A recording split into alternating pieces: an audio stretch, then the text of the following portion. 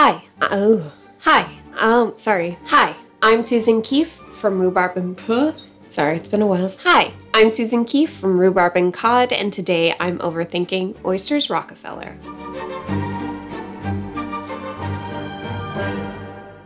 The new year is nearly upon us, and nothing says out with the old and in with the new like champagne and oysters. And no oyster is more decadent or bougie than one that's been Rockefellered. Yes, I made it a verb, and yes, I am sorry. Oysters Rockefeller dates back to the late 1800s.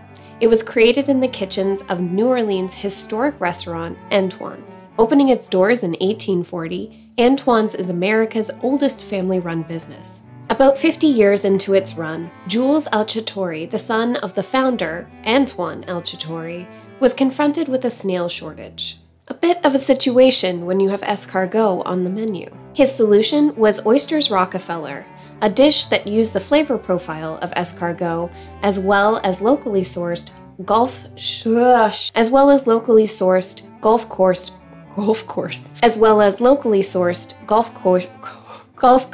Why is this so hard? What is wrong with me? I don't even like golfing. Golf course is not a good place to find oysters. Just a hot tip. What about a golf course near the Gulf Coast?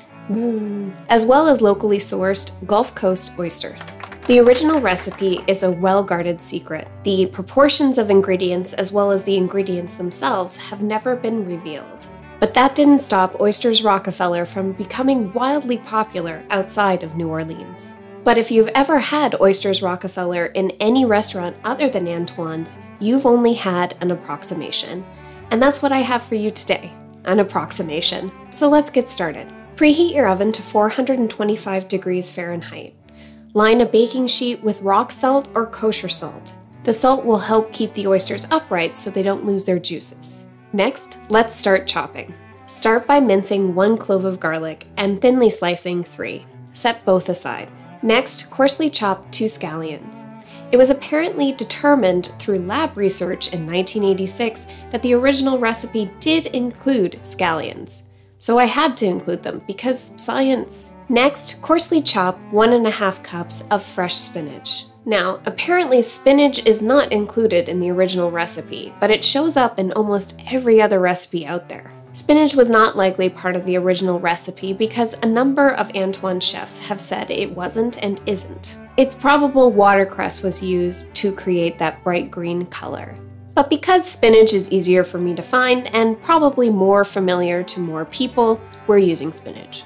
Once the spinach is coarsely chopped, place it in a colander and give it a rinse. Set it aside to drain.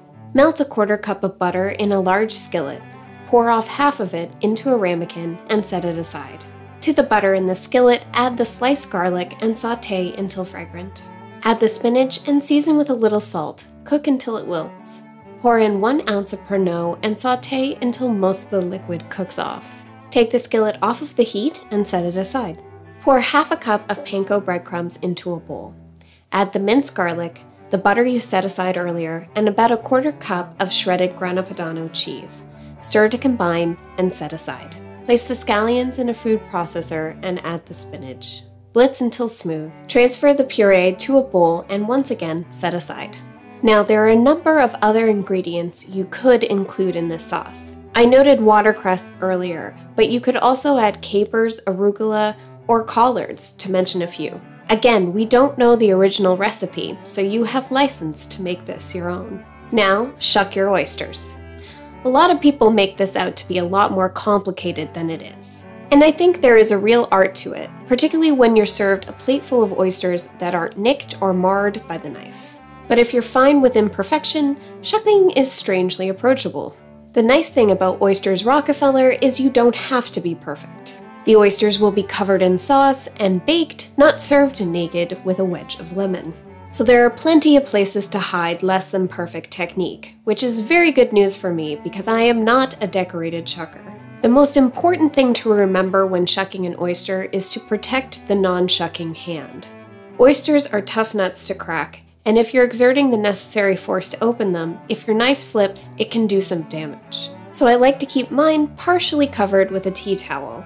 The tea towel also keeps the oyster from shimmying around too much. You can use a board if you have one. They are immensely helpful in keeping your oysters steady, but I don't have one, so we're going to keep things ratchet and rustic. Flip your oyster so the bowl or the more bulbous part of the oyster is facing down. This will give the oyster juices a place to settle down in. Now find the sweet spot. There's usually a little notch near the tip of the oyster that you can force your knife into. Once you're in, give your knife a twist and the shell should start to pop open. Run the knife along the inside of the top shell to sever the abductor muscle. It should be easy to remove the top shell now. Transfer the shucked oyster to the salt bed and repeat with the remaining oysters. Now for the incredibly easy part. Spoon a little of the green sauce into each oyster. Then sprinkle them generously with the panko mixture. Transfer the baking sheet to the oven and cook for 8 minutes. And that's really it. What I love about Oysters Rockefeller is it's so simple, but it makes a big impact. And it's the perfect party food because you can prep the green sauce and the breadcrumbs before your guests arrive, then shuck, bake, and serve once they're there. And shucking oysters is a good bit of dinner theater, especially if you're not particularly good at it. Everybody loves a nail biter. And that's everything I could think to overthink about Oysters Rockefeller. I hope you give this one a go. And if you give it a try, let me know how it went in the comments below. And if you enjoyed this video, don't forget to like it and subscribe to this channel. I post a new recipe every week and a ton of goodies along the way. Thank you for cooking with me, Happy New Year, and I'll see you next time.